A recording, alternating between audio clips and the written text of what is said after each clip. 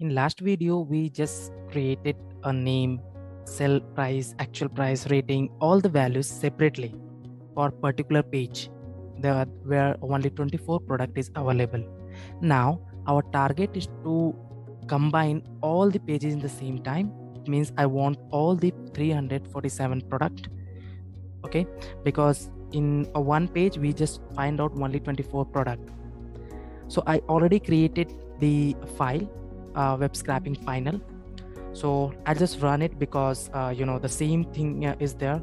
I don't want to repeat it again and again. Okay, so first of all, when I run this one, because we need pandas, numpy, matplotlib. Matplotlib is not required because we are not plotting anything here.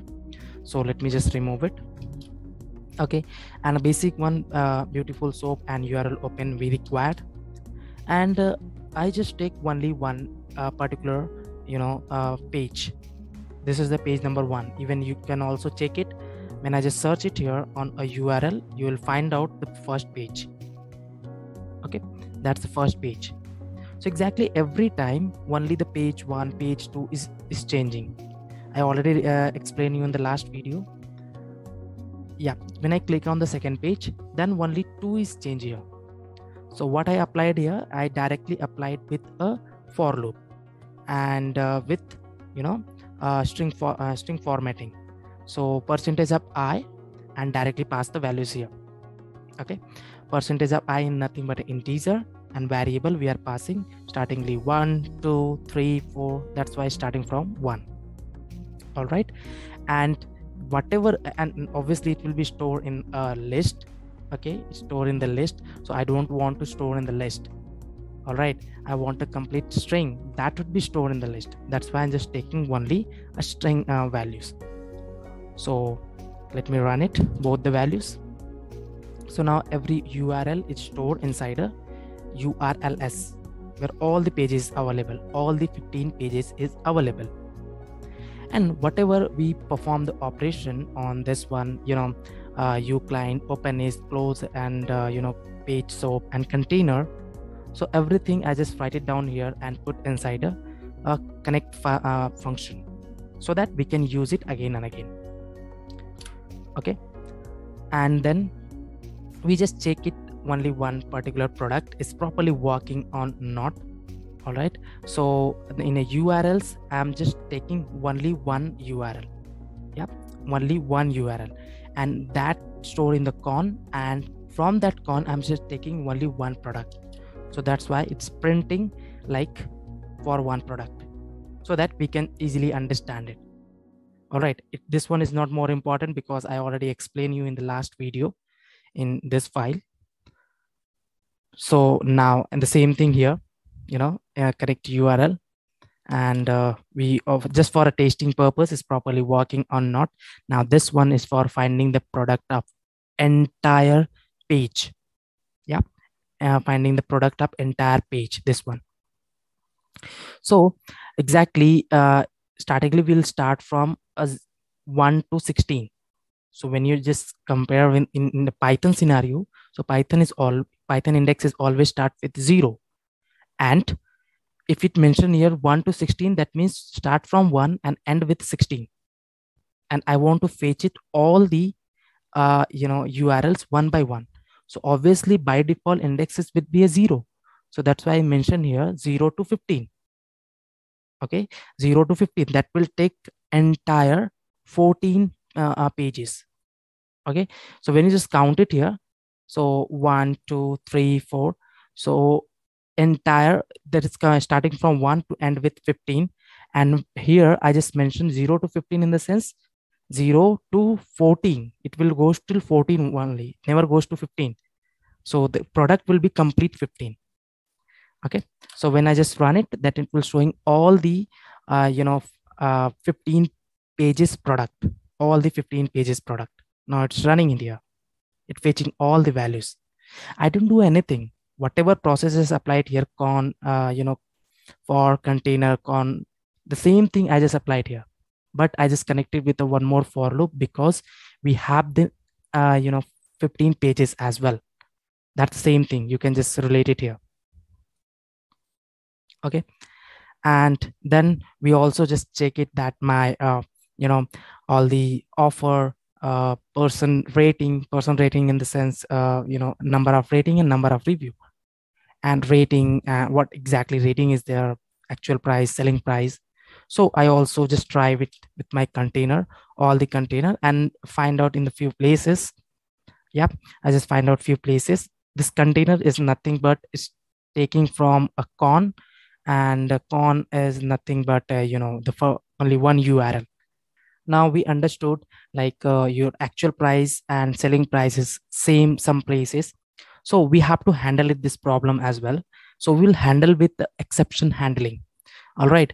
So our target is to make a complete data frame. Complete data frame in the sense complete table where all the values should be available, like a product name and your rating and your reviews, everything should be available. So we have to make a complete data frame. To making the complete data frame, what I did, I just creating the complete dictionary. That's a list of dictionary, and that totally the blank list, and we'll append it one by one. And we have the complete 15 page that will start from 0 to 14. So complete become a 15. Okay, so the same thing I just did the copy paste, product name and div everything, and but every time it's appended here. Every time is appended this one. Okay, all the values is appended this one every time. And the same thing I just apply for a selling price. So this one is applied for your product name, and everything will be appended to the product name. And suppose if it's starting from a zeroth yeah, that's 10. So 0th page, nothing but a first page, and then it will taking a one product, and it will complete all the value of one product, and then goes to the next product, then next product, then next product. When it complete 24 product, then goes to the second page. It will working like this way. First it will taking a one page with I, and then for this for loop, it will enter the one particular product and complete entire process. Then complete entire process in the sense taking a 24 product, and after complete up all the 24 product, then goes to the next page, and then again enter complete a 24 product, then go to the next page, and complete 24 product, then go to the next page, then next page 24 product. It will apply like this way. Okay, now this one is starting from a selling price, sell price. Okay, the sell price, I also did the copy paste from the previous one. Okay, but this time, and sometimes sell price is a same, right? A sell price not creating any kinds of problem, because we have to sell that product, so directly it's appended here. But when you're talking about other one is actual price, actual price. So if the product don't have any kinds of offer, so obviously your actual price is become a sell price. So that time actual price is not there.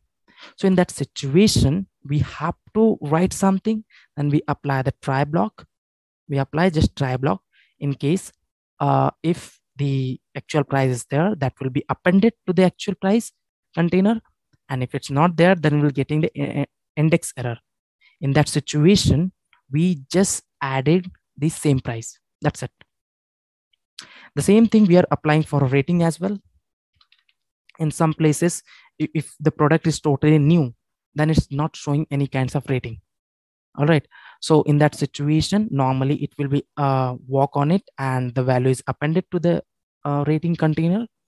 And if it's getting the index error, then it will be appended. It will be appended no rating.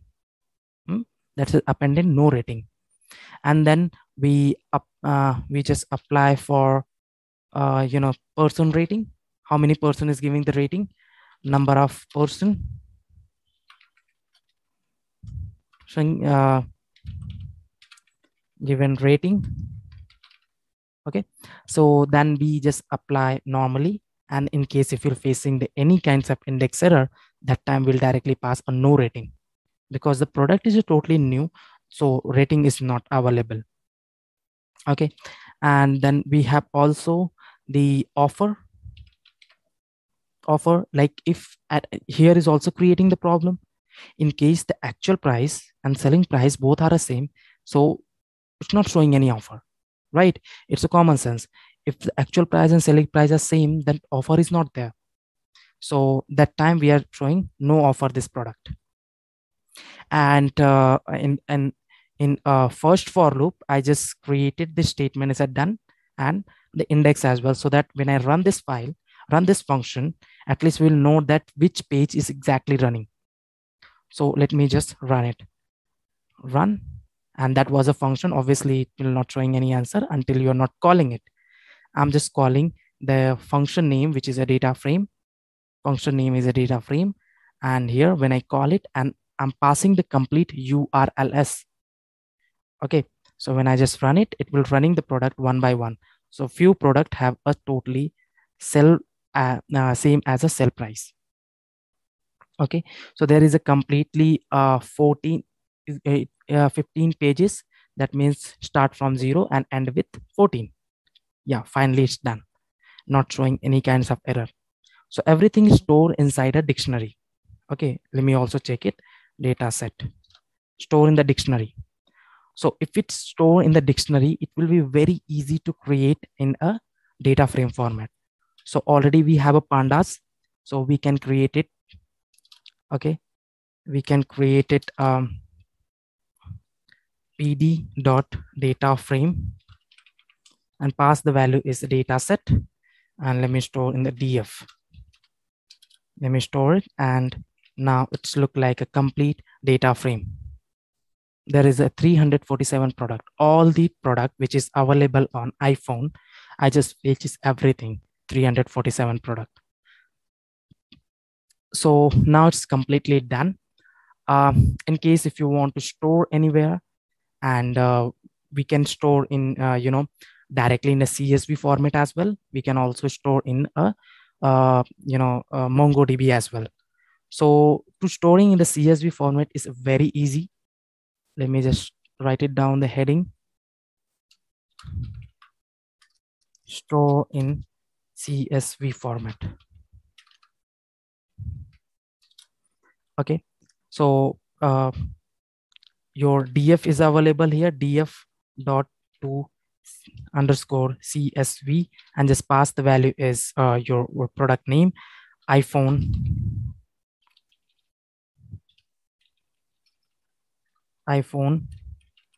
dot CSV. In case if you're passing any kinds of path, then it will be stored in that path.